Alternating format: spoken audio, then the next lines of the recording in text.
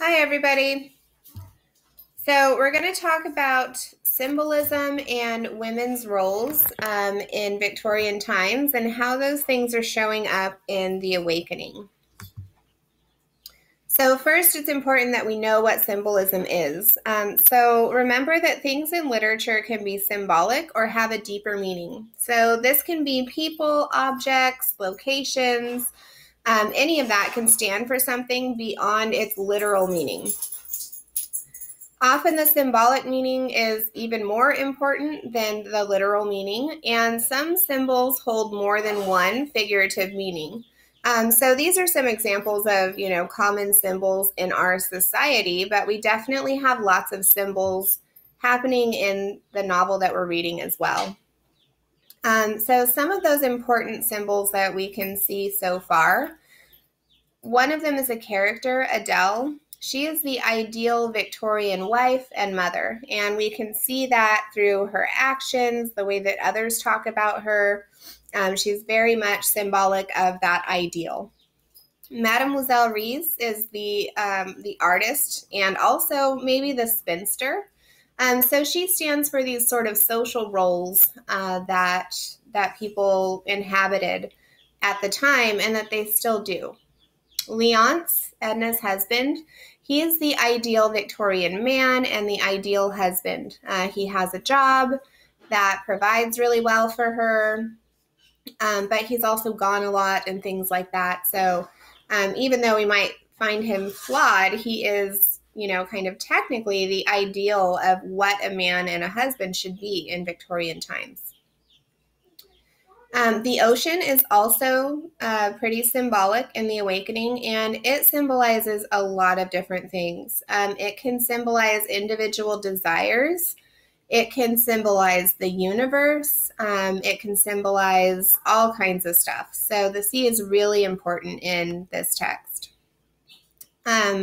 We also see some churches in the novel, and those can be symbolic of, again, different things. But one of the things that they symbolize can be those religious expectations that were, even more prevalent at the time.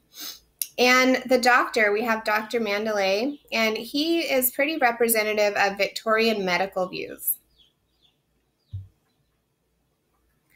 So if we take a closer look at Adele, we can see that she does lots of things that make her kind of the ideal Victorian wife and mother. Some of those things include these things that I've listed. So she's always sewing or knitting clothes for her children. She puts her husband and her children above herself. She's pregnant during the novel. Again, it's not mentioned a lot because it wasn't really something that would have been openly discussed in Victorian times. She's also always doting on her children. She's like the epitome of a helicopter parent. She's also really obedient. She keeps a beautiful home, really maintains her social obligations, and she looks out for Edna. So she is like the ideal mother. We have Mademoiselle Reisz, and she kind of symbolizes this idea of a spinster. If you're not familiar with a spinster figure is sort of something that would happen to a woman that didn't marry, especially in Victorian times. So this is like an older, unmarried woman. She generally has never been married. And in the case of Mademoiselle Reisz, she plays piano, so she's also an artist as well. But she does that for herself, not to please anybody else.